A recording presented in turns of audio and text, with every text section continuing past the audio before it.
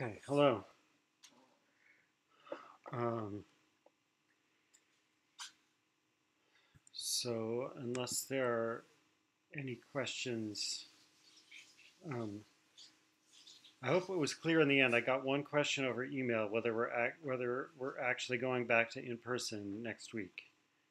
And again, the answer is assuming I haven't checked my email for a while. Assuming the school hasn't changed its mind about it, um, or doesn't change its mind about it, the answer is yes. Meaning, I will be back there lecturing in person. Uh, but as I kept saying last time, if you don't want to go back in person, you can still join via Zoom. Um, okay.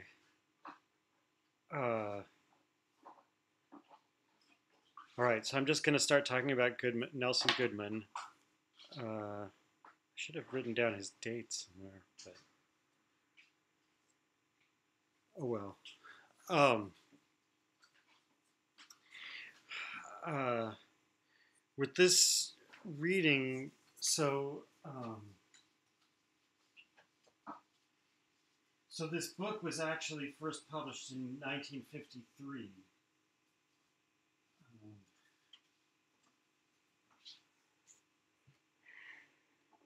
Um, but actually, Carnap first responded to a version of the arguments of Goodman's argument in 1947. So actually, we've gone back in time from last time, right? Because remember, the methodological character was written in 1956 or published in 1956. Um, uh, Nevertheless, I feel like this comes after the issue between Putnam and Carnap. I feel, well, I don't know. Why do I think that? I mean, it's similar to the reason I've put Putnam before Kuhn in the second half of the course.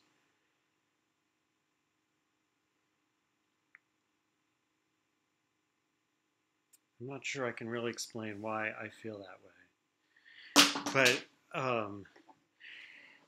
anyway, I do feel like this is a more fundamental. I mean, how could it be more fundamental than Putnam? Putnam just dismisses Carnap's whole project as that like there's no problem to solve, whereas I'm about to say that's not true with Goodman.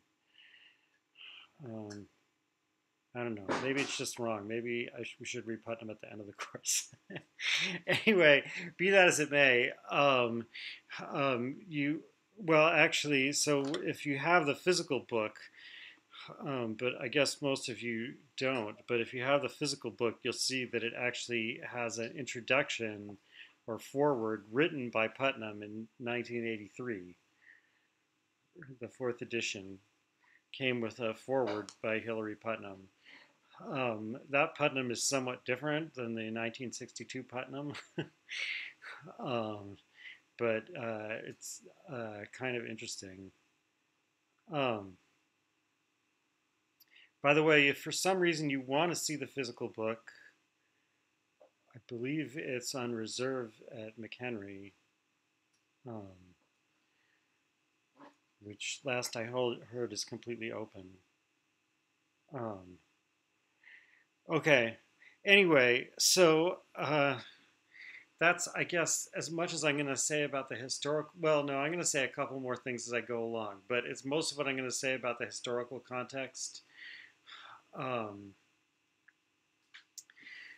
uh, in terms of the content here, so I think reading it, it may at first, I'm not sure if you get this impression or not, but I think it may at first seem as if the subject has completely changed.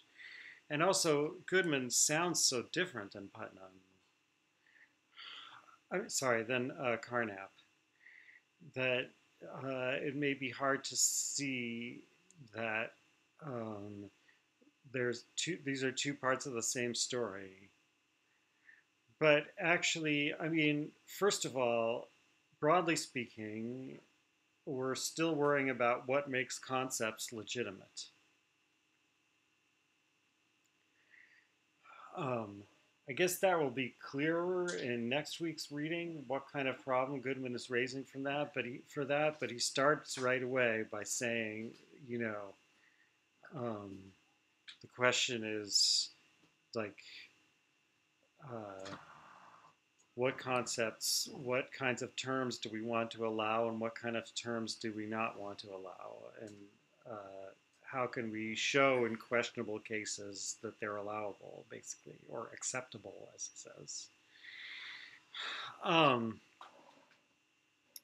and you know, what concepts are legitimate in modern science, and I mean, I think it's clear that as in Carnap, he's especially interested in the use of concepts in science and what we would normally call science, but also that he doesn't make a really strong distinction between that and everyday common sense use of concepts. Um,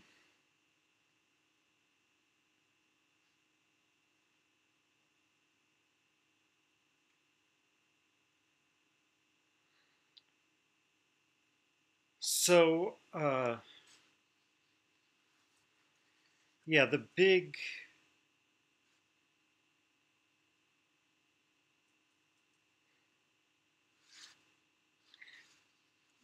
new problem that Goodman is going to talk about isn't going to come out until the second reading. Um, right? It's what he calls the new riddle of induction. Um, and so, like, roughly speaking, the new riddle of induction is about um, why, if we have a sentence like,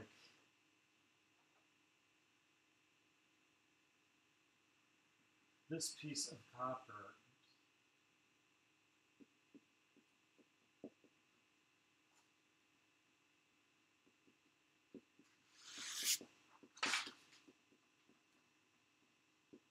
conducts electricity.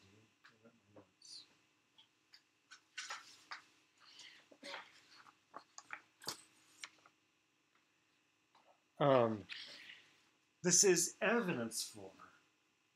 So of course it doesn't in any way guarantee the truth, but it helps establish the truth. At least this is what you think if you believe in induction at all.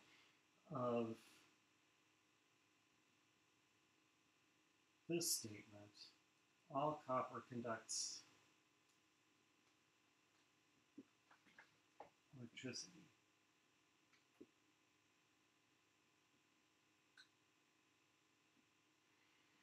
So, you know, that is the process of induction is supposed to consist in verifying this kind of universal statement by going out and checking its instances, and we hope to find lots of positive instances and no negative ones.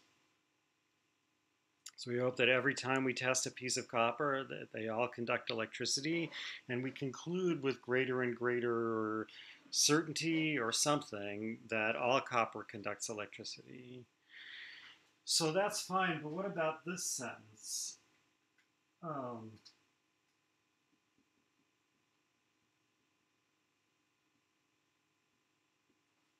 this thing on my desk conducts electricity.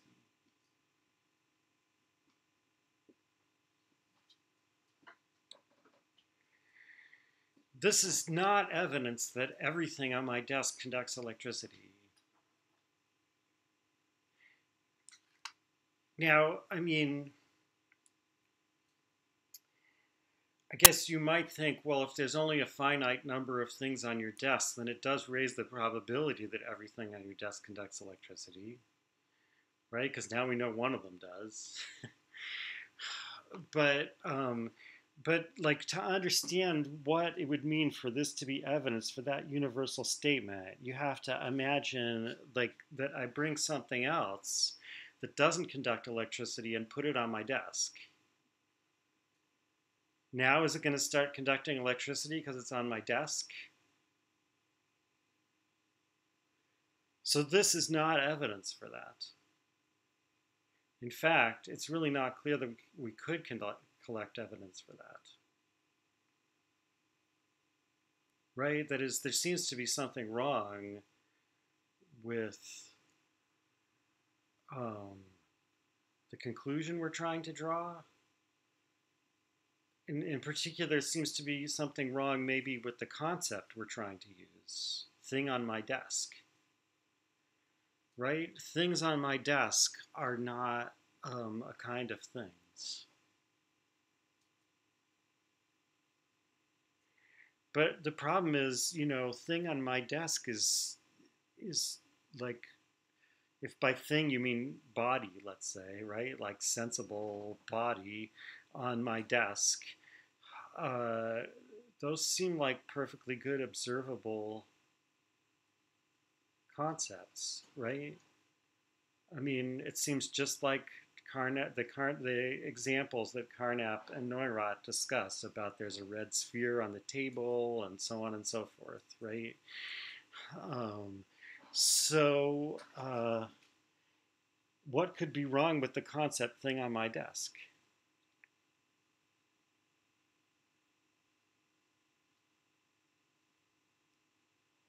So, I mean, so like roughly speaking, the new riddle of induction is about this. And the first part of the book is um, like building up to it. Um, but I hope you can understand why this is like, this is a problem for Carnap,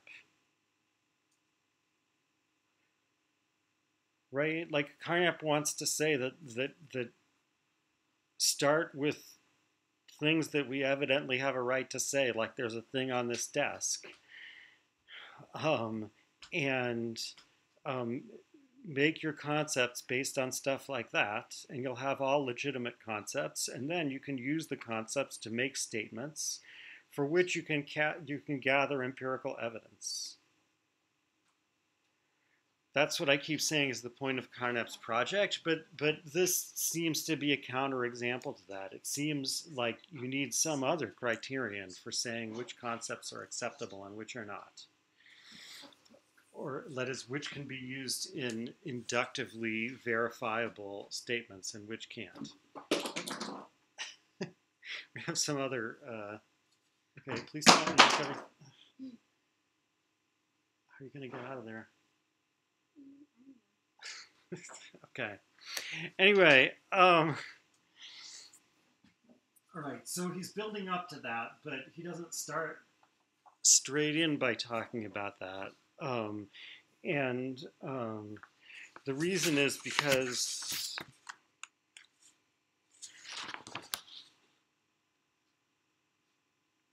well, I don't know. Maybe I can't explain the reason. Maybe I just have to go through it, and then we'll see how it connects. So I mean, so that problem is a problem for Carnap, and that's why Goodman is in this half of the course. Goodman is raising a problem for the kind of project that Carnap has, which is a project of showing that science is legitimate because it uses legitimate concepts, and legitimate concepts are empirically meaningful concepts. But of course, the connection to Carnap goes beyond that. There's also a lot of details in which Goodman is similar to Carnap, and it's actually not a coincidence at all. Goodman is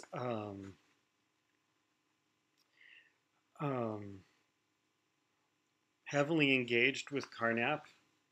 In 1951, he published a bigger book called The Structure of Appearance, which the point of the structure of appearance is pretty explicitly to do what Carnap was trying to do in the Aufbau, but to do it better. Right? So Goodman talks in that book a lot about, like, you know, what he thinks Carnap is trying to do, and then, you know, gives his own proposals for fixing things up.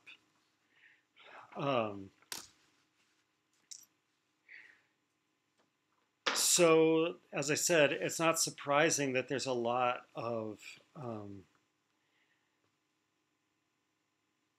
close connections between what Goodman is trying to do here and what Carnap was trying to do.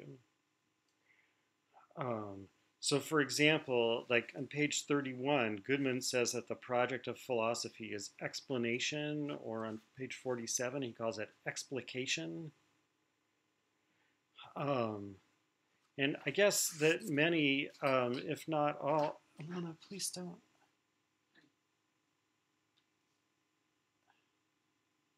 Okay, go.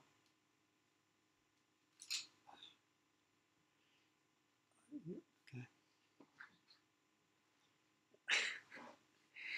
Um, Tyler's crawling around here.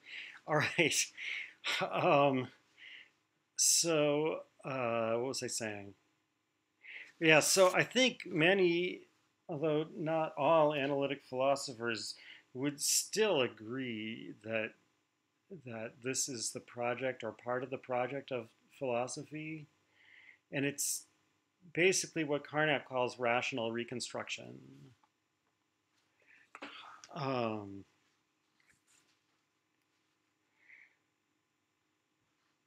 Science and common sense are going to have to be, for the most part, respected. We want to get the um, things that people say to actually mean something according to us. And that's kind of a test of whether we're doing it properly. Right, I mean, that has something to do with what people nowadays call intuitions. You know, when they're trying to figure out what some term like good means, or whether some philosophical theory is a good theory or not. They'll like say, well, it doesn't seem that in this case we would say. My intuition is that we wouldn't say that. And intuition there means kind of like um, some guess at what ordinary people would say before they start on philosophical theorizing. Something like that. It's actually, I don't think it's very well defined the way people use it and have been using it for a while, but it's something like that. And so the project is to get a philosophical theory that respects our intuitions, that is, that allows us to keep saying the things we would usually say. And in particular, but Goodman, I think, is even closer to Carnap than just that vague characterization. He's going to say in the next reading explicitly that what has to be preserved is the extension of ordinary and scientific predicates, right? So if we take a term like flexible,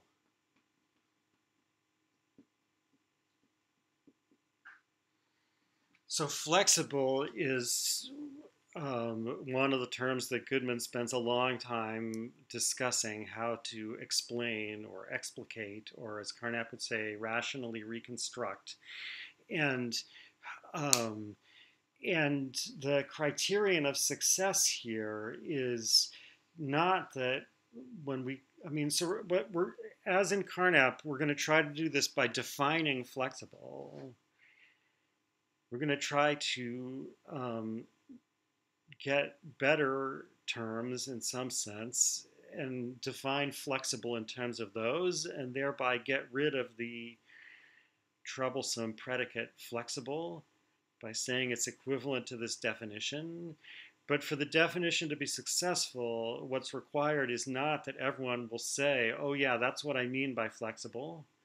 What's required is just that whatever our definition is, it has to apply to exactly the same objects that flexible does, right? So, like our definition of flexible is going to be, blah, blah, blah, blah, blah. And the point is that right? Flexible is a concept, a propositional function. You supply an object to it, and it gives you a proposition. And this proposition is either true or false. And our definition is going to be successful. Our definition is going to be some more complicated propositional function. Give it the same object. It will give you some other proposition. And the criterion of success is that this proposition is true if and only if that one is. Right? So this propositional function gives you a true proposition when this one does and a false proposition when this one does. Or, as Carnap would say, in the material mode, exactly the same things are, they like call this blah, blah, blah.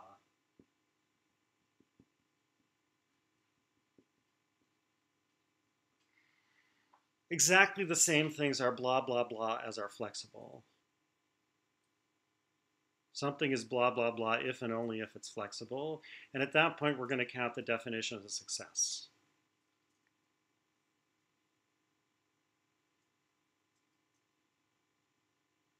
So, like, for example, if you define human being as a featherless biped with broad toenails,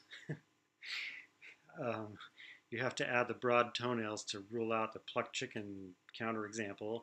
So, if you define human as a featherless biped with broad toenails, then the definition is successful if and only if, or the definition is successful if all the things we call humans are also featherless bipeds with broad toenails.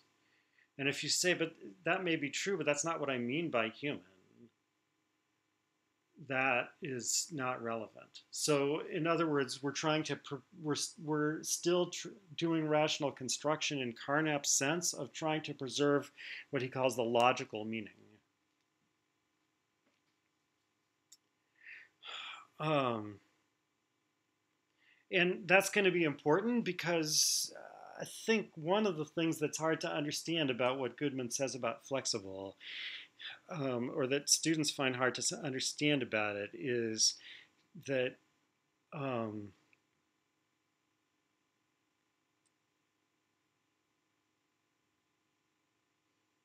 yeah, he seems to entertain proposals for defining flexible that have nothing to do with what flexible actually means.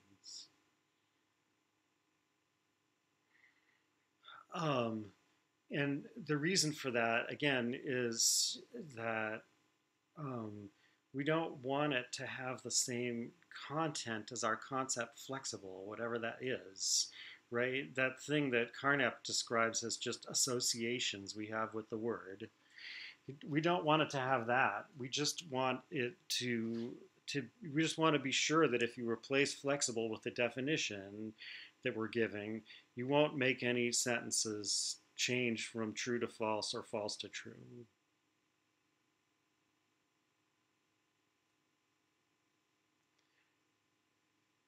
Okay, so Christopher asks, we can't use flexible because it's indeterminate. No, that's not why. But I'm about to start explaining why we can't use it, as well as Goodman explains it, which is not, by his own confession, is not really that compelling an explanation.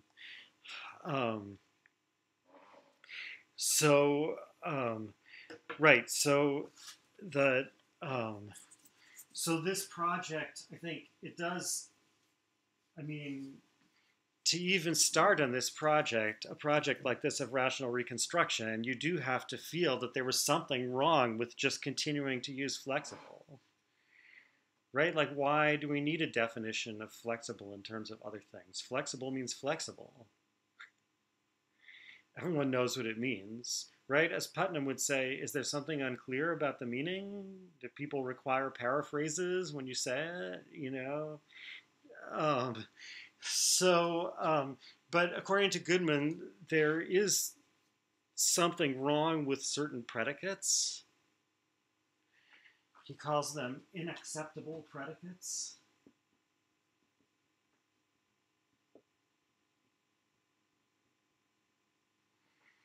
And so the project of rational reconstruction or explication in this, and inacceptable is short for, this is probably important to remember, inacceptable is really short for inacceptable without explanation.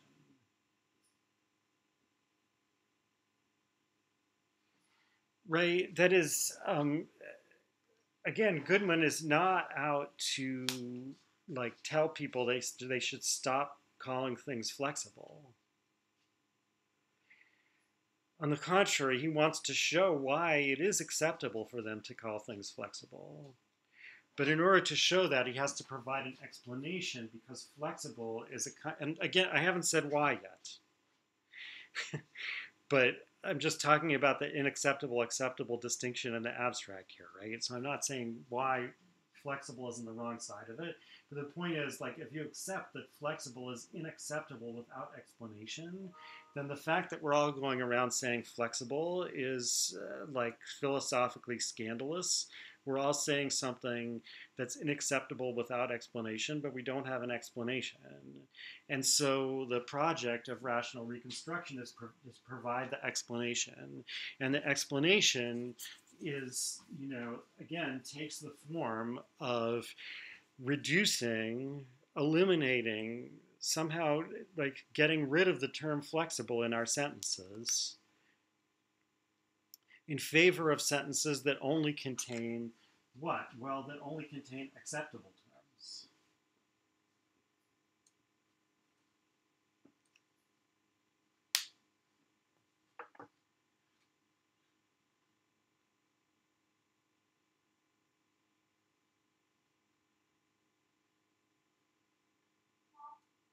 Now, by the way, I don't know why he says inacceptable rather than unacceptable. I actually this year finally got around to looking up inacceptable in the OED. People have been saying unacceptable for a long time. Like I think their first evidence was from the 16th century, but unacceptable has always been more common, and unacceptable was used earlier. So unacceptable is kind of a weird word. It's possible that he's just being pedantic. I mean, since this part is Latin,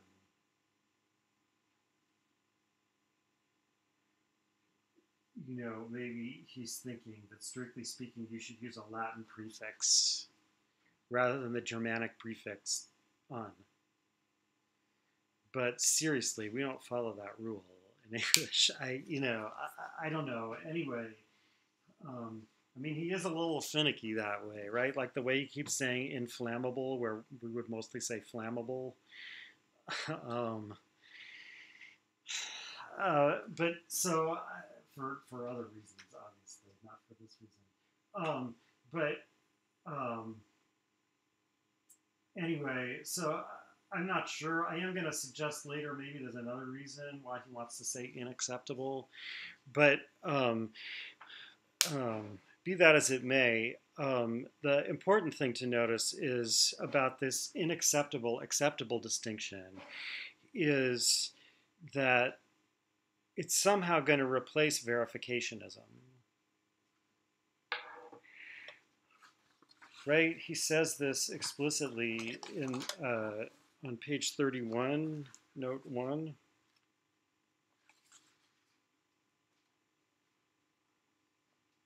Well, actually, on the text and the note.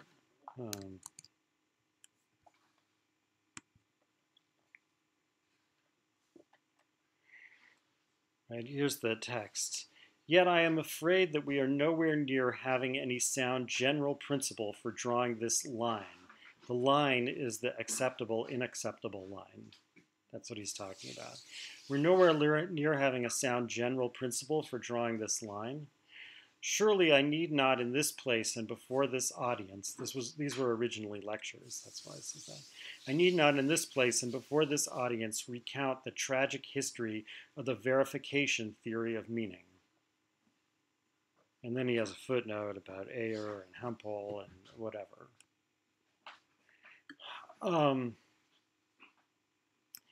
In other words, and at least as Goodman understands it, the verification theory of meaning was an attempt at a general principle for drawing this distinction.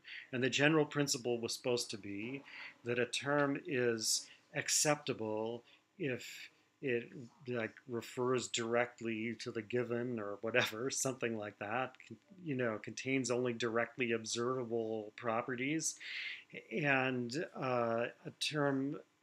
any other term was unacceptable without explanation. And the explanation would take the form of reduction in the sense of the Aufbau, which is supposed to be a definition that of some kind that allows you to eliminate the unacceptable term.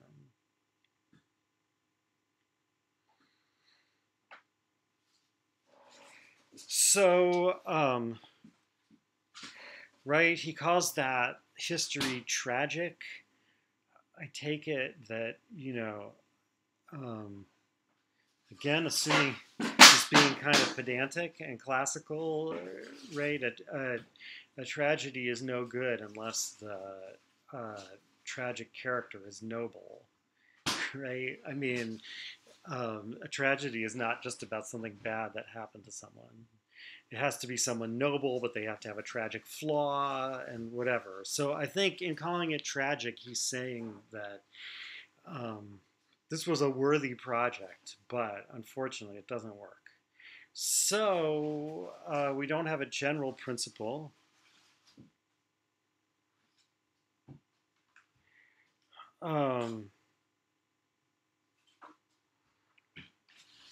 But we're still basically trying to do the same thing.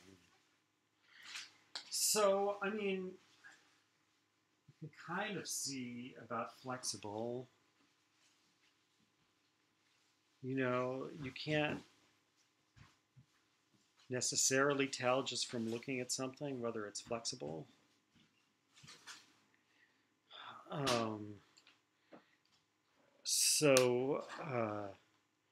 But moreover, if you paid attention to, I didn't talk about this very much, but about what Carnap says in the methodological status theory, you'll know that disposition terms were already considered a problem for verificationism or for its descendants before Goodman started talking about it. So, and again, it's because, you can't tell necessarily by looking at something whether it's flexible. If it's under suitable pressure, so by pressure, I guess he means like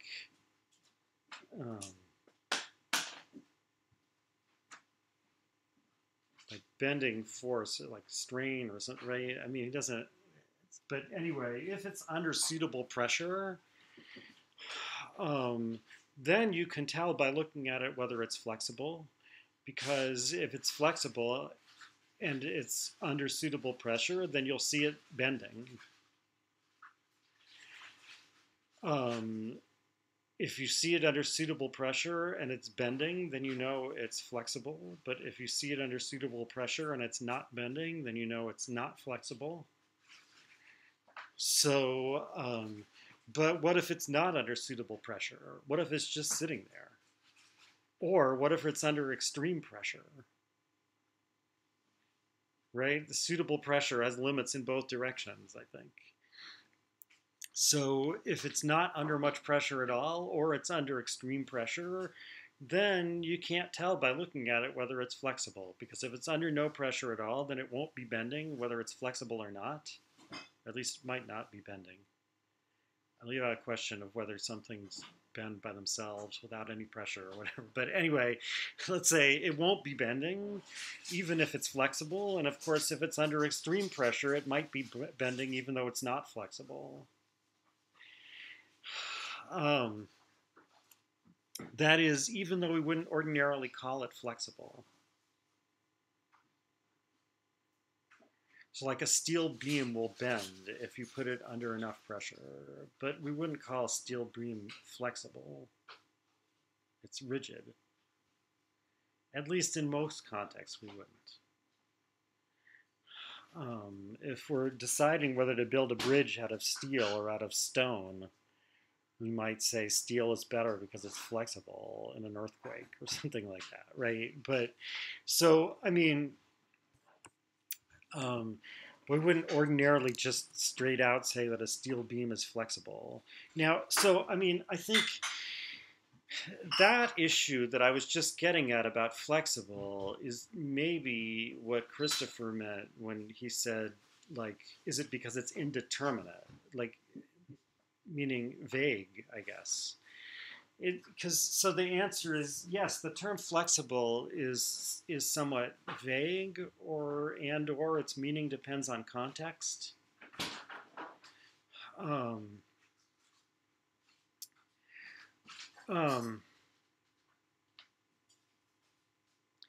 But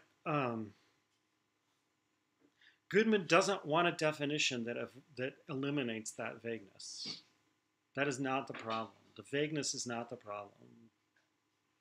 On the contrary, Goodman wants if the term, the way we ordinarily use it, is vague or depends on context, then Goodman wants his definition to do the same thing. He wants his definition to be vague or depend on context in the same way. So like, for example, if you could define flexible as is bending under suitable pressure, then that would satisfy him. And because the vagueness that was in the term flexible has been transferred to the term suitable, and it's still the exact same vagueness or dependence on context. I keep saying both of those things because they're not exactly the same, but they somehow go together. Anyway, the vagueness or context dependence in the meaning of flexible is captured by the similarly vague or context dependent term suitable, and so the definition is good. Whereas if I were to try to define flexible as, is bending under exactly so and so many newtons of force or whatever, then that would actually be a bad definition, because it would be more precise than the thing we're trying to define, and so it wouldn't define it accurately. It wouldn't preserve the logical meaning.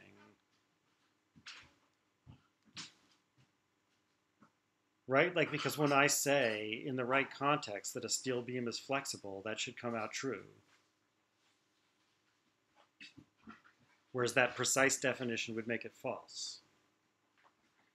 Is that, I mean, this is kind of a side issue, but I know from experience, in fact, I wrote a note to myself last year, or last time I taught this course, which was 2020, I guess. But anyway, I wrote a note to myself, like, that I know that people often get confused and think that the problem with flexible is the vagueness, but that's not the problem. The problem is, like I said, okay, try defining it as bending under suitable pressure. That's just not going to work, because lots of things are flexible even though they're not under suitable pressure.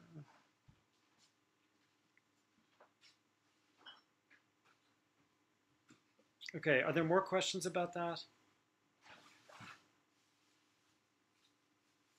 I can't even see because I'm not looking at the chat. No, there's no more questions in the chat anyway. Color adjustment. No, I don't want to adjust the color. All right.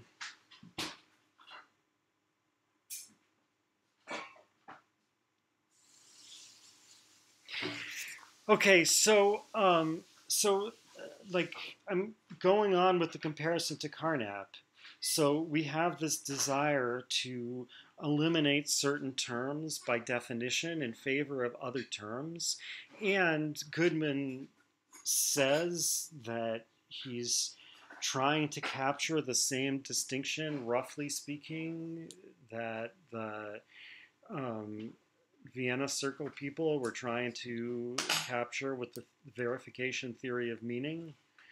And the actual example he spends most of his time on is one that they also found very problematic. Um, but there's also another thing which in this book is underplayed, although, like I said, in 1951, it was clear how interested Goodman was in that, namely that this is going to be done in the context of a system that we're trying to set up. It's not just a case by case thing where someone throws an unacceptable term at you and you say, how can I explain that? We want a whole system. Um, so, um,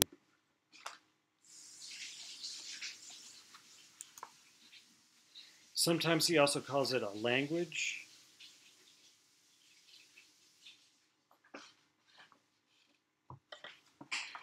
Um, and moreover, he even says this that the distinction between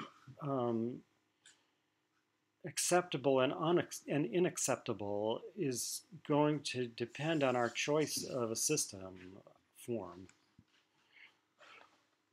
right? So this is a footnote on page 41. Now, I guess before reading it, so on page 41, he's talking about, like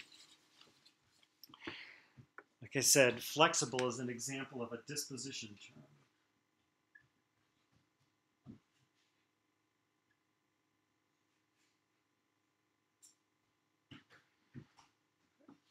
There are many, many examples of disposition terms, but like flammable or um, conducts electricity is a disposition term, right? Because the copper is still a conductor of electricity, even if when there's no current going through it. It means that, like, if I were to apply a voltage difference across the two ends of the piece of copper, a current would flow. If I were to put suitable pressure on the thing, it would bend. Right? That's what dispositional terms are like, and and the opposite of dispositional terms. So disposition term is not terminology that Goodman is making up, right? That's what people have been calling these things as they worry over them. Um, I guess in some sense since Aristotle, but I mean subject to translation traditions. But anyway, certainly the Vienna Circle people were all using this terminology disposition term, but this, I believe, is Goodman's invention. As far as I know, that the opposite of a disposition term, a term that's not about a disposition, he calls a manifest term. So this is just technical, right? Like you just have to realize that whenever he says manifest term, he means not a disposition term. And in footnote 41, he's worried. I mean, sorry, on footnote 1 on page 41, what he's worried about is whether we know how to draw the line between disposition terms and manifest terms, and whether we know any clear examples of manifest terms at all, right? So he says, I have no illusion that this constitutes an adequate definition of the distinction, what he said in the text, that is, of the distinction between dispositional and manifest predicates. Indeed, this distinction, like that between primitive and defined terms, may be a purely relative one. So, I mean, first of all, the idea that the distinction between primitive and defined terms is relative is just exactly the same thing that Carnap expresses by saying the distinction between objects and quasi-objects is relative. And it's relative to the same thing. It's relative to the choice of system form. So as Goodman goes on, a predicate like bends, for example, or I would say is bending. I'll talk about that in a second. But anyway, a predicate like bends, for example, may be dispositional under a phenomenalistic system. So what's a phenomenalistic system? It means basically what Carnap calls an autopsychological system, or maybe just a psychological system, generally speaking. Right? If we take as the basis of the system, descriptions of how things appear to me or how they appear to people in general, then, like when I say such and such a thing is bending, I'm gonna think of that as a dispositional term. It means if someone were looking at it, they would see something bending.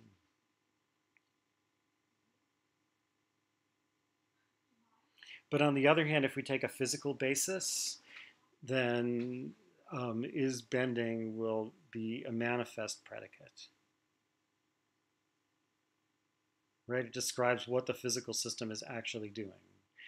So he's saying that, that distinction between dispositional and manifest is relative to choice of system, and that shows two things. Number one, that he is thinking of choosing a system, and among similar alternatives to the one Carnap is thinking about, and that he thinks that the acceptable, unacceptable distinction may change depending on what system we choose. Sorry, acceptable, unacceptable distinction may change based on what system we choose. Right? And he says, actually, towards the bottom of that footnote, the particular distinction drawn in the above text is thus perhaps best regarded as one chosen for the purpose of illustrating in a convenient and natural way the general problem of construing dispositional predicates on the basis of whatever predicates may be chosen as manifest.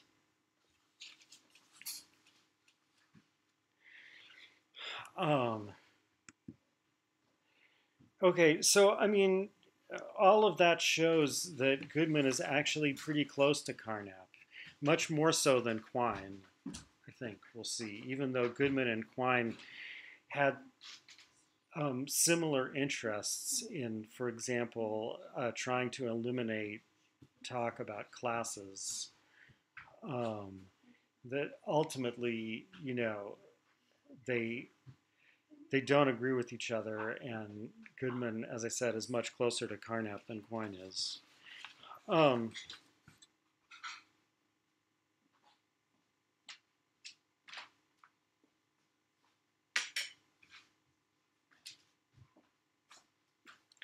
Okay, on the other hand, like,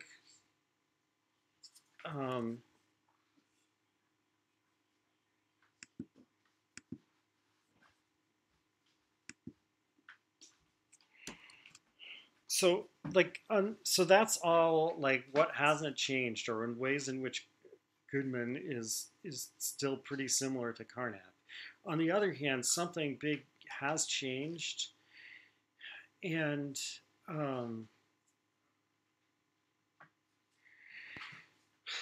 so I'm going to go into a little bit of detail about what Carnap and the other positivists, logical positivists, proposed to do at first with disposition terms. This is especially in Carnap's paper Testability and Meanings, which is from 1936. So we didn't read that. That's a stage in between stages of Carnap that we read. And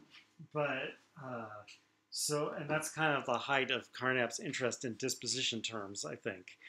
And what Carnap proposes to do is this. So, like, we have our disposition term, call it Q sub D. So in this case, Q sub D is flexible.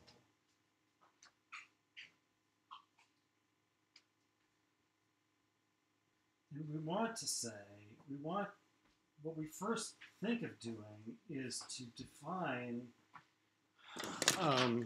our disposition term using the kind of like correlative manifest predicate, the one that goes along with it, which in this case would be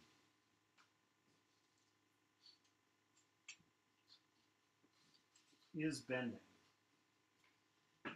Now, I mean, I don't know, maybe this is as good a time as any to stop and discuss this issue of the, like, so what Goodman would say, would call this predicate bends.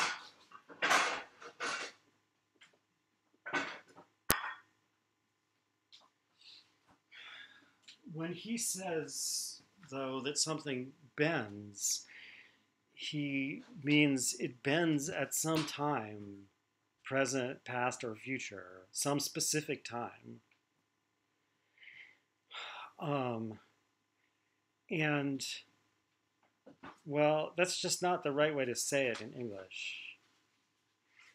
Right? I mean, that's not what we use the simple present for, except sometimes philosophers do. So it's a timeless use of the simple present, where, you mean you're interested in an event that happens at a particular time, but you don't care when the time is. So, but I mean, normally we use the simple present for other things. The main thing we use it for is well, I mean, there's a couple things we use it for. I guess the most important one is we use it for, like, usual or habitual action, right? So if we say, this thing bends, we mean that there are times in the past and the future when it, there are times in the past when it has bent, and there are times in the future when it will bend. It's like a normal thing for it to bend, right? Like if I say, I drive to the store, I don't walk to the store, I drive to the store. I'm not talking about a specific time that happened. Sometimes we also use it even to indicate dispositionality, right? Like if we say, I'm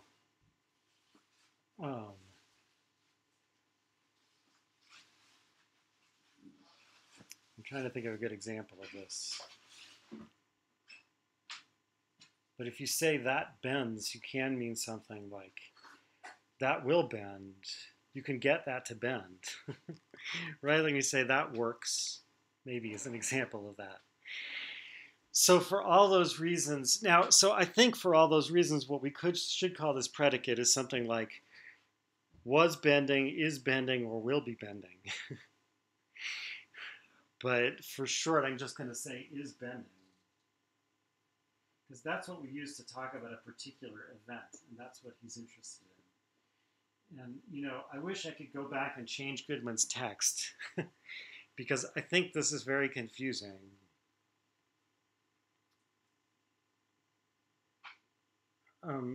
Right, like even, actually, here's a better example of how we use it to mean dispositionality.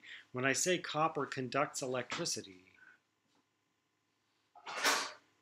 I mean copper has a disposition to conduct electricity, as opposed to this piece of copper is conducting electricity, right?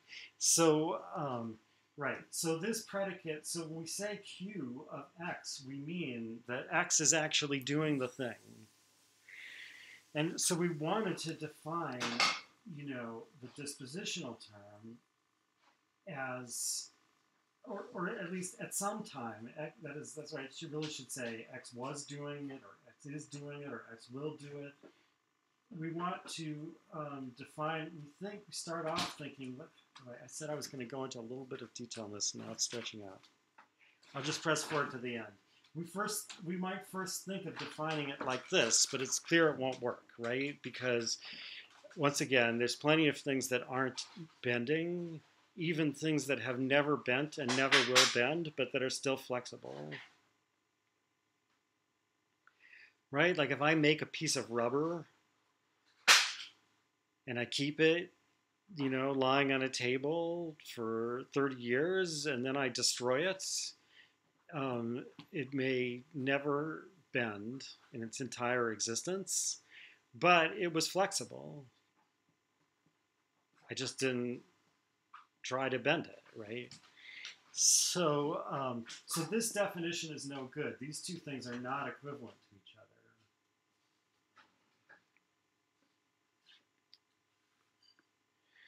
So you have to somehow add in the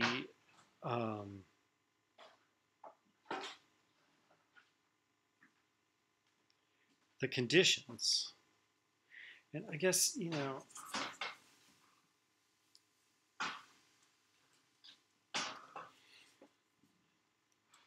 so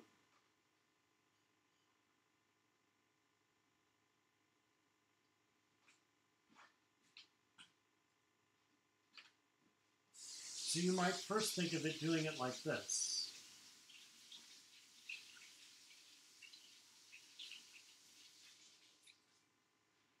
Again, this means and. If you like it better, I can write it this way. I can't really make an ampersand. I like this way. All right.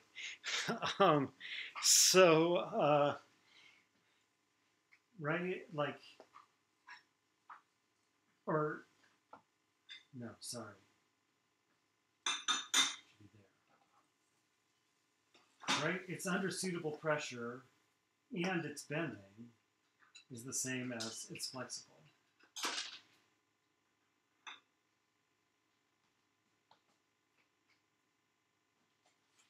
But that's still no good because, actually, I mean, the examples I was just giving speak to this one more than the other one. That,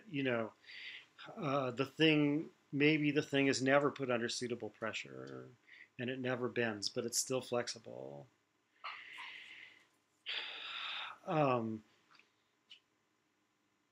So Carnap suggests that we introduce the dispositional term as follows.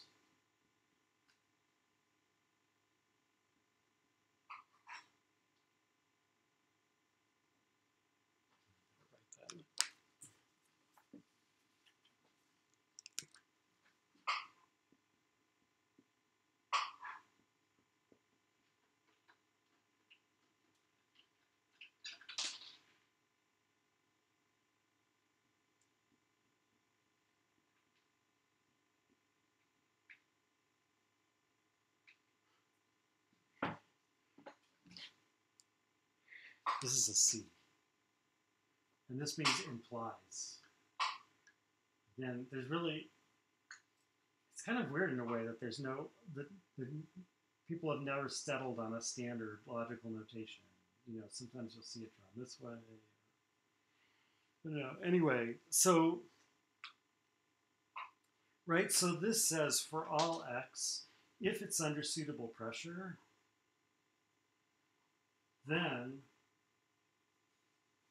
being flexible is equivalent to bending.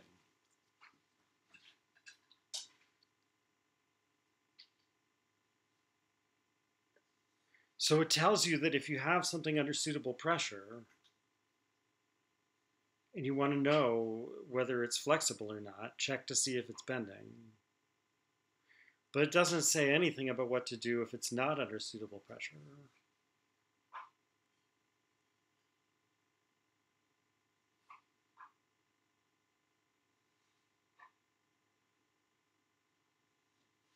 Right? Because with material implication, if this is false, then the whole thing is true no matter what you put here. So if this is false, it doesn't tell you anything about what you can conclude about flexibility versus is bending. So Carnap, at the stage of testability and meaning, calls this a reduction sentence and says, suggest introducing dispositional predicates using reduction sentences. And so,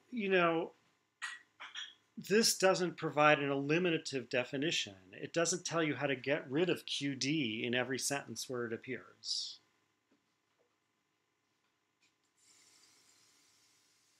In some sentences, some statements, or in some contexts, you may be able to replace QD with Q because you happen to know that the conditions will be fulfilled. But in general, if I just give you some random sentence, this piece of rubber is flexible, you can't get rid of flexible, right? Because the statement out of context doesn't say whether it's under suitable pressure or not. And I could only replace flexible with is bending if I know it's under suitable pressure. So that sentence can't just be translated into the piece of rubber is bending. I guess that's obvious, right? But this doesn't tell you any other way to replace it. So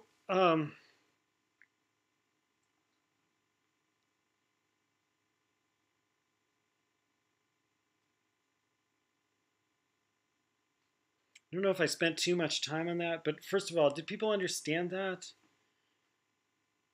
I'm sorry it's hard to explain without introducing this, without using this notation, which I'm sure not everyone is equally comfortable with.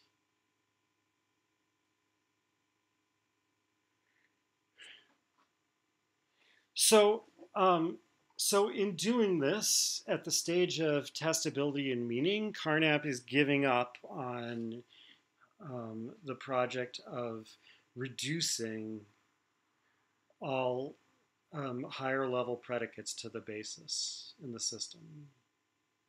Right? Remember, in the Aufbau, he defined reduction as, the process of eliminating the higher level terms using their constructional definitions to get statements that only contain the lower level terms, and eventually to get statements that only contain the fundamental concepts and relations.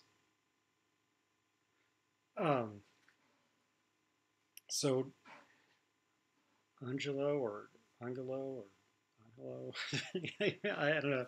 Anyway, you're free to tell me how to pronounce your name if you want. That is saying, so he gives up on the system of reduction. Well, yes and no. He doesn't give up on the system, but he does give up on the idea that the system works by reduction.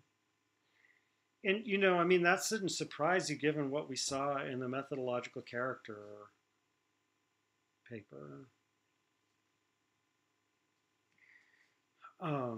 Right? It's clear there, in a much stronger way, that we're not going to be able to get rid of the theoretical primitives.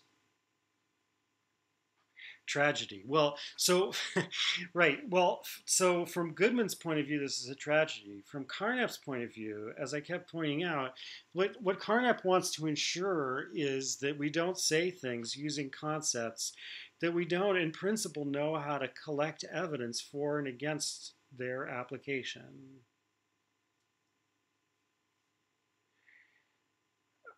Now, it's true in the Aufbau, he tried to do that by making sure that, in principle, we could tell for sure whether it applies or not.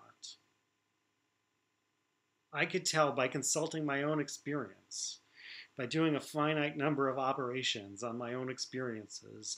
I could tell whether some term that I want to introduce applies or not in any case that I'm interested in, or in any possible case at all, right?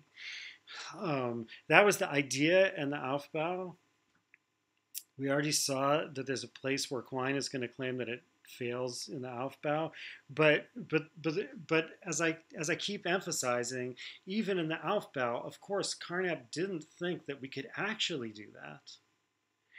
Right, that I can actually use the constructional definition of tree in terms of fundamental experiences, if we ever had that, which we're not close to.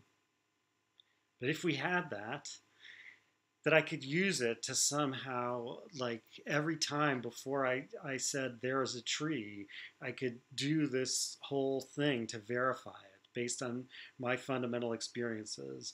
Because the in principle part of that is based on all these fictions, right? That all my experience is already in, that I remember every individual experience and have a name for each one of them and can, never forget which ones were related to which by the relations of remembered similarity. Like all of that is just, totally fictitious. In real life, we tell whether it's a tree by looking at it. And that's what Carnap in that place calls intuitive. That's different from the use of intuition I was just talking about. That's what Carnap calls intuitive. We recognize it intuitively. And the project of the Aufbau was to show that in principle it could be rationally reconstructed. We could show that we have a right to that intuitive identification in principle. So, okay, we're giving up on that. But that was, we couldn't really do that anyway. The reason we wanted to show that we could do that, again, is to show that the terms that we're introducing or that we're using are such that, we can gather empirical evidence for or against their application. And this is fine for that purpose. It doesn't tell you how to get rid of the predicate flexible. But it shows that you mean something empirical by flexible because it says that, at least in certain situations, how you're going to go about telling whether something is flexible. And Carnap adds that later on, you may want to add more clauses to this if you decide that there's other ways of telling whether something is flexible.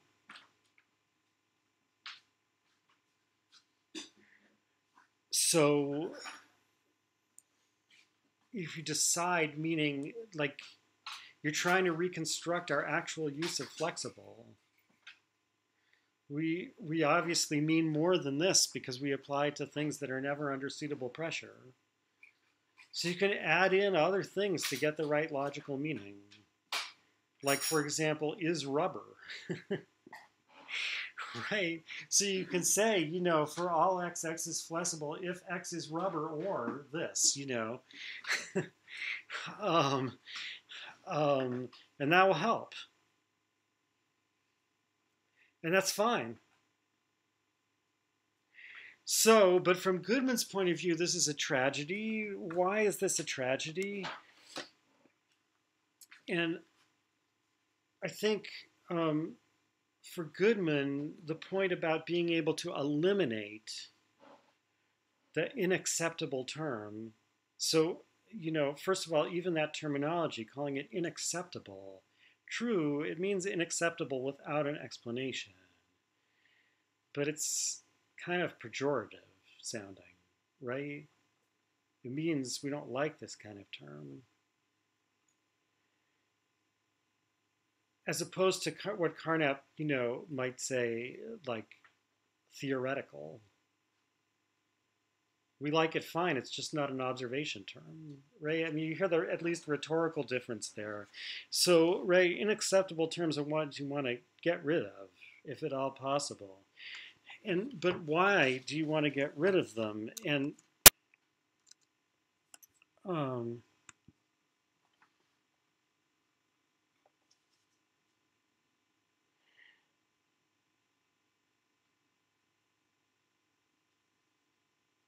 so he's somewhat changing the subject here, but I think you can tell from what he says, you can kind of read back from what he says to what he was talking about before. Now, however, we see that to put the problem of dispositions as a problem of explaining occult properties, right? Occult means hidden. In terms of manifest ones, is somewhat misleading. For even the manifest properties we have illustrated are hardly to be countenanced as elements of our universe. So that's where he introduced this nominalist point that it's, it's not really the properties that we're going to say exist, like bending. It's like the things, the concrete individuals that bend that we're going to say exist. So But that stake, are we going to admit this as an element of our universe or not, is something that Carnap would totally reject. Right? That could be at stake, or that even makes sense. That's like a prime example of something metaphysical. Are we going to say that there's such a thing as bending? So in the Aufbau, Carnap says, well, you can construct it. So yeah, you can call it an object, or you can call it a concept. Doesn't matter. Is it real? Well, if we rationally reconstruct what we mean by real, yes. If you want to mean something more than that, that's metaphysics, right? So, so it shows that Goodman is, and I think we'll see this in Quine also, is somehow the metaphysical stakes that Carnap tried to eliminate have come back. I don't think I'll be able to explain in this course fully why that's happened, but maybe I'll get something about it, especially when we talk about Quine.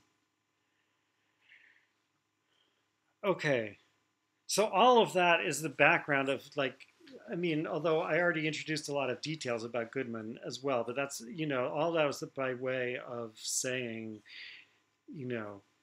how does Goodman contrast to the mostly Carnap stuff we've been reading so far? How is it connected to it? And I'm saying, and it's basically like, number one, he doesn't think strict verificationism will work. Well, neither does Carnap. But number two, he doesn't think it can be replaced by something that's like strict verificationism, but not as strict, which doesn't allow you to eliminate the terms that you're introducing, because he says, look, if you introduce it as a primitive, you're admitting it as an element in your universe, and it's unacceptable. So this is no good, according to him.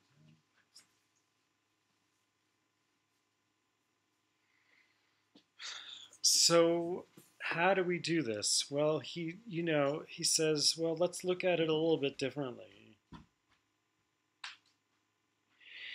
And he defines this term flexes.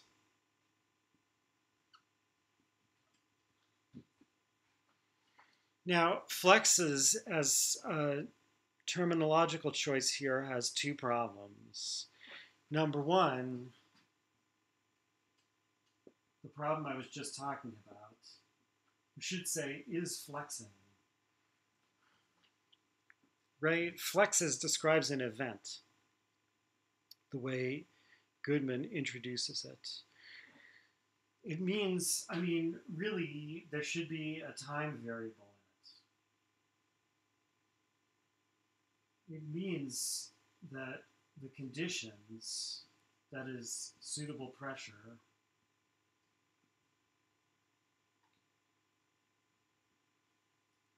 this is the object, and that's time, right? So the conditions hold for the object at a certain time, and the object, and again, Goodman would say the object bends at that time, but I think it's better to say the object is bending at that time. So that, right? So the object is under suitable pressure at time t, and the object is bending at time t. That's what it means to say that the object is flexing at time t. So that's, and again, I'm saying this I'm not trying to teach a lesson about the use of different tenses and aspects in English grammar or something. I'm emphasizing this because I know from experience how confusing it is when students try to figure out what Goodman is talking about. So, right, so when we say it is flexing, we mean it is under suitable pressure and it is bending. That's one problem with flex. The other problem with flex is that there's already a verb to flex, and it doesn't mean this, it means something else. So, like, I don't know what Goodman was thinking when he decided on this choice, you know. So, I mean, first, like, the ordinary verb to flex is usually transitive. You flex something. Outside of technical, like scientific context, usually what you flex is your muscles. That's pretty much the only thing you flex in ordinary speech. But right, but it's a transitive verb. It has a direct object, whereas flex, as Goodman defines it, is intransitive, like bend. Well, so bend could be both. That's what makes it all the more confusing, right? So, you know, bend can be used transitively, like I bend the rubber, or it can be used intransitively, like the rubber bends. The rubber is bending. It's the second one we want this to mean, right? We want this to be something, a predicate that applies to the rubber. The rubber is bending. The rubber isn't bending something else. Ordinarily, the verb to flex can't be used that way, right? I can say I flex my muscles, but I can't say my muscles flex. Well, okay, it turns out I looked this up in the OED also, and they say that, you know, in 1993 draft proposed changes, they point out that in America, sometimes it's used intransitively, or especially in America. And they actually give the example of his muscles flexed. Okay, and moreover, nowadays there's a slang meaning of flex, which OED didn't capture, but Wiktionary came through, right? That like to, I forget exactly how they defined it, but it means like to show off your strength or something like that, right? Your literal or metaphorical strength. None of that is what Goodman means. He should have chosen a made-up word or something. So, like, since I can't rewrite his whole text, all I can say is you should always remember that something is flexing means that it's under suitable pressure and it's bending. Other questions about that?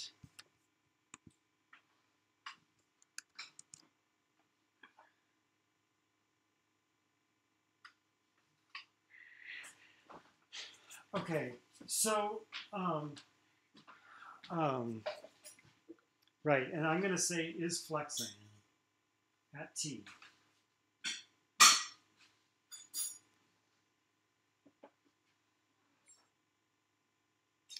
So Goodman says there's something interesting about this predicate, is flexing at T. And I can show, I should have left more room somewhere. I'll go over here. I can show what's interesting about it by drawing this picture. So this picture is supposed to, the square is supposed to contain all actual objects. It doesn't contain possible but non-actual objects. It contains all actual objects. And I draw a circle inside the square. Now, by the way, all actual objects, so since there's a time variable here, I should have to draw a separate square for every time. And then we would get one of those pictures like I drew before, where time is one direction. And then, so Goodman gets around that by a trick. He says, well, actually what I'm going to put in here is not enduring objects, but like little temporal pieces of objects. This is a way of thinking that comes naturally to certain philosophers and not usually to other people, right? That a thing can be divided into its temporal pieces, or its temporal parts, right? That like, if here's me when I'm a baby, and then this direction is time, and here's me now.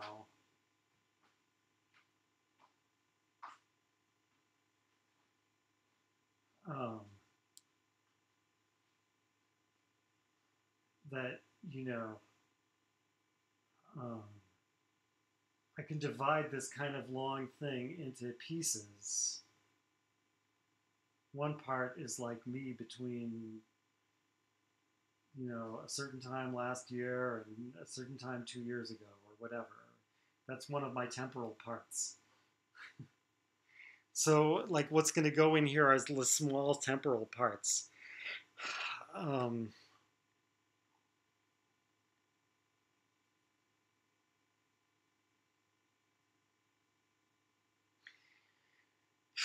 I think it's less confusing, although it's also confusing this way. It's probably less confusing just to forget that there's time and just think that like we only have one go. Certain objects are under suitable pressure, certain objects are not, and that's the end of the story.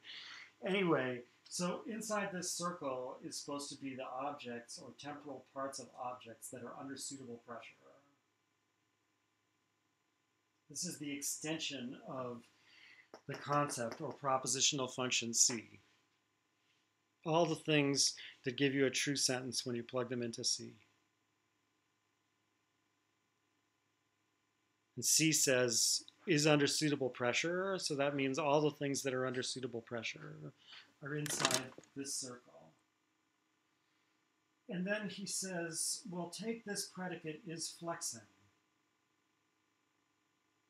Call this QM.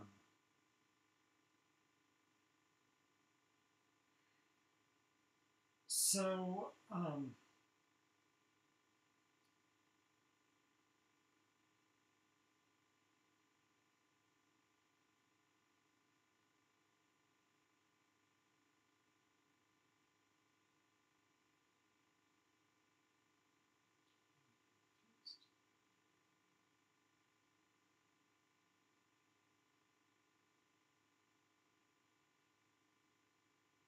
oh, I see what I have to do. Right. And then he says we can define another predicate, call it, I'll call it QM bar. And I'm going to define QM bar to mean is under suitable pressure and is not bending.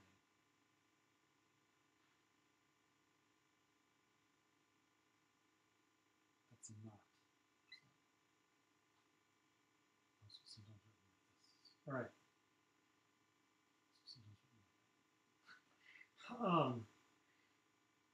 So, and he calls this fails to flex, or I would say is failing to flex. I note that's a little bit off the side, but I hope you can look off the bottom, but I hope you can still understand what that means. So, right, so this is flexing. Let me erase some of this crap here. Let me erase this.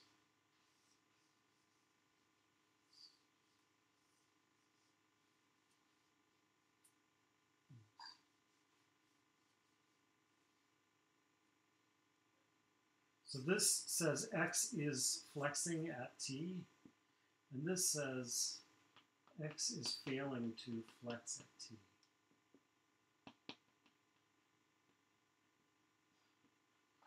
And so he says, notice something interesting. First of all, everything inside this circle is either flexing or failing to flex. Right? It's obvious that that's the case because given the way these two things are defined, for everything inside the circle, this part is true.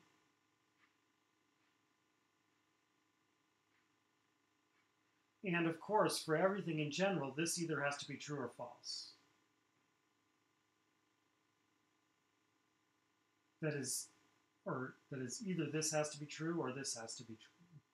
Right? That's the law of excluded middle.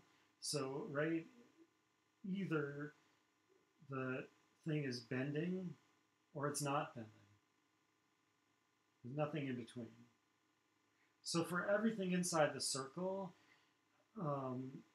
it's either, in the circle and bending, or in the circle and not bending. So we can divide the circle into the extension of QM and the extension of QM bar.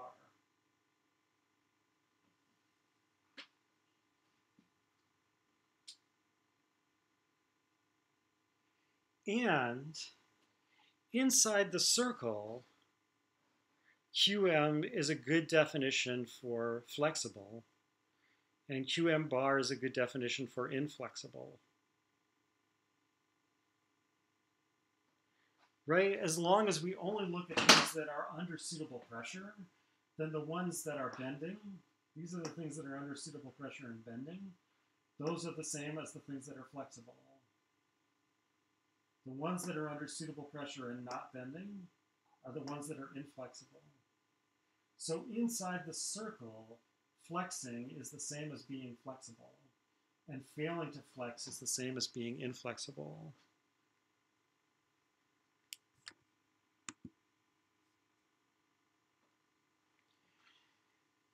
The problem, though, is, of course, and this is the whole issue, that we want to say things are flexible or inflexible even when they're not under suitable pressure.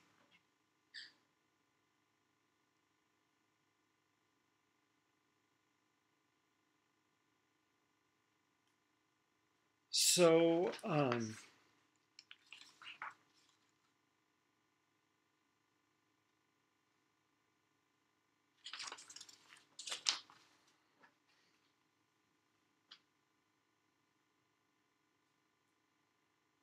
will QM and QM bar help with that?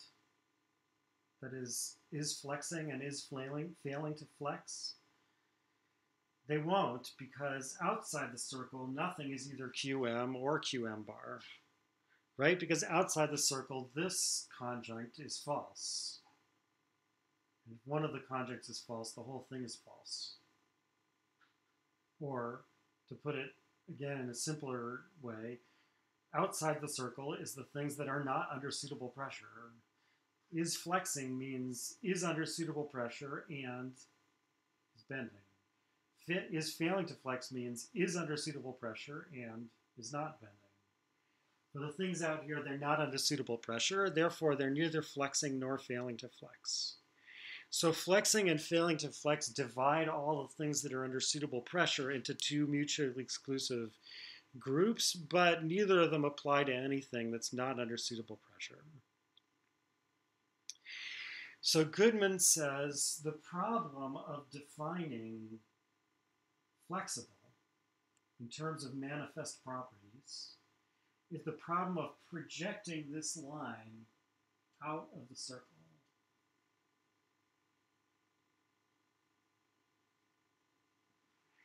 Right? We want everything, whether it's in the circle or not, to be either flexible or inflexible. Now, I think, this may be one point where the vagueness thing gets confusing, where people could be led astray by it. When I say we want everything outside the circle to be either flexible or inflexible, the issue, the problem isn't that we're not sure which side of the line to put various things on, right? The truth is we're, in most cases, pretty much as sure for these things as we are for these things. And in both cases, we're not entirely sure, and it depends on context.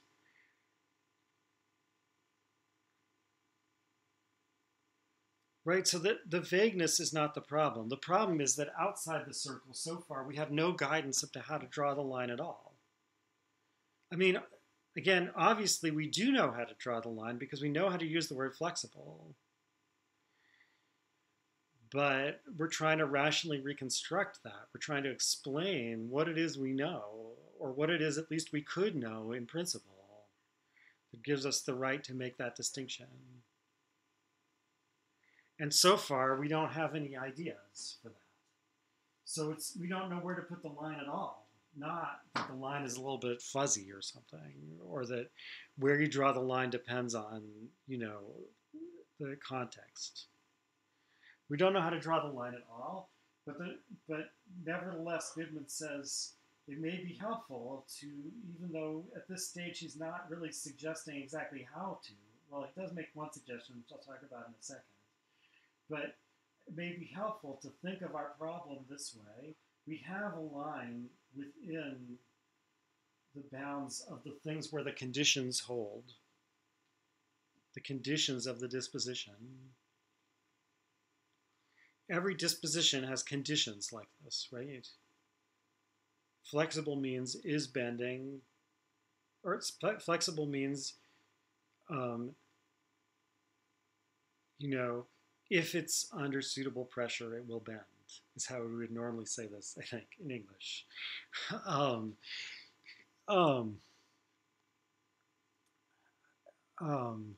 Flammable means, if it's lit, it will burn. Conduct electricity means if a voltage difference is applied across the two ends, current will flow from one to the other, etc. So there's always conditions, if it's blah, blah, blah.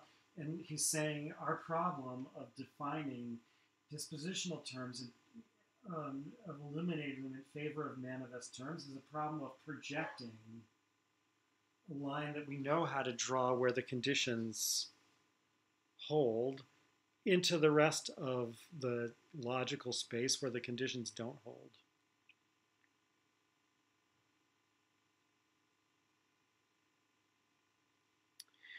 And he gives a suggestion of how to do that, which is both a little weird but that I think the weirdness doesn't bother Goodman, but also it's kind of unhelpful, and that does bother Goodman. But so the suggestion is just this: we should find some manifest predicate that that we know how to apply everywhere, right? And he calls it A.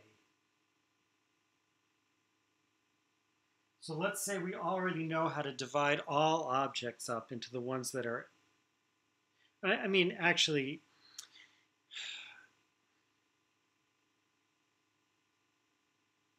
of course, in a sense, we always know how to do this. And QM is not, well, okay, never mind. I'm not going to get on that confusing tangent at the moment. So we already know how to divide all objects into ones that are A and ones that are not A. So that is, A is a manifest property that everything either has or it doesn't. I guess the right way to say this. Every property is a property that everything either has or it doesn't. But A is a manifest property, so we can tell if everything has it or not. If we find that A always goes along with QM inside the circle, and not A always goes along with QM bar inside the circle, then we can define flexible as A.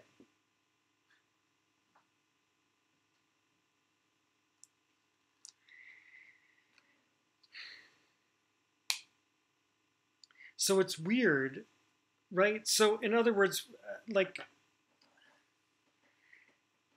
suppose the only thing that ever bent under suitable pressure was rubber.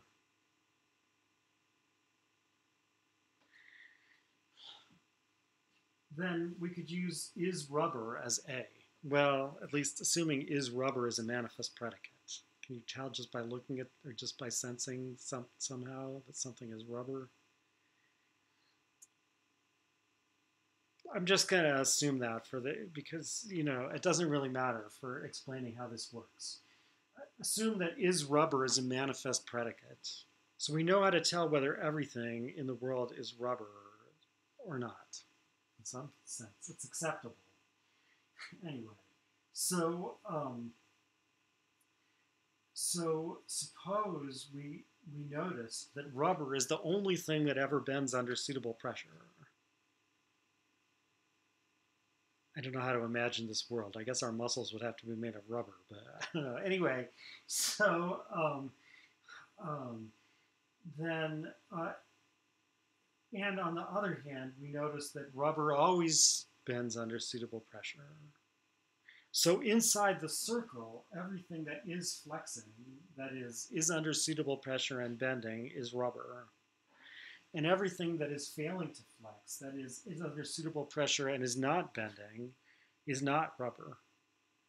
So inside the circle, the distinction between A and not A exactly tracks the distinction between is flexing and is failing to flex. And Goodman's suggestion is, if we can find a manifest predicate like that, A, we just use it to define the dispositional predicate. And you can see that in at least the case I was giving, it actually, even though it's kind of weird, it gives a reasonable result, right? If I find that the only things that are ever flexing, that is the only things that are ever bending under suitable pressure, are rubber, and that every piece of rubber that's ever under suitable pressure is flexing, so everything that's not rubber and is under suitable pressure is failing to flex. No, I got that wrong. But anyway, if I find that everything that is rubber and is under suitable pressure is flexing, and everything that's not rubber and is under suitable pressure is failing to flex, then the suggestion is I define flexible to mean is rubber. And that's pretty good. I mean, isn't that, in that world, wouldn't we say rubber is the only flexible thing? So that's the suggestion. The reason it's weird is because, like I said, it doesn't seem like that's rubber is what we meant by flexible. But it's not supposed to be that kind of definition. That's why it doesn't bother Goodman. It's supposed to preserve logical meaning. But the reason it's unhelpful is that he doesn't give us any, and he says, I don't know any general instructions for finding a predicate A like this. Okay, I'm over time. Sorry about that. I keep doing it.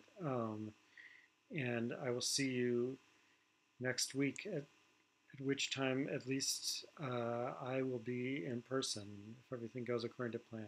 Okay, see you then. Bye. Oh, Christopher asked, is A class of objects? A is a concept, propositional function. You give it the name of any object and it gives you a true or false proposition. So an example could be, is rubber. Its extension is a class of objects. Okay, I hope that was clear. Bye.